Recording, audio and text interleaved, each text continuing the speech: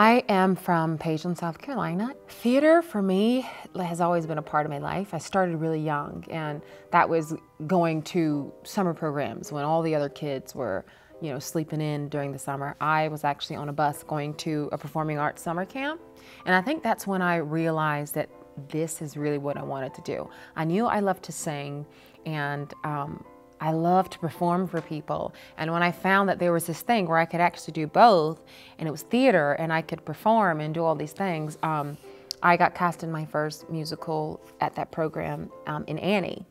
And I remember the feeling of being on stage and being with all the little girls and everything. And I just thought, this is what I want to do for the rest of my life. And it's actually when my mom realized that I was serious about it.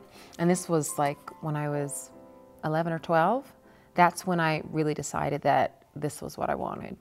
I really like my New York, New York song. Everyone knows that song. It's about moving to New York. It's about, that hunger to go there and do this thing. And for me as an actress, it's what my passion was. It's what I wanted, and so all the lyrics in that song ring so true to what my experience is, to wanting that need to be in New York and to see the city and be in this place. So it was a really important song for me, and it is still.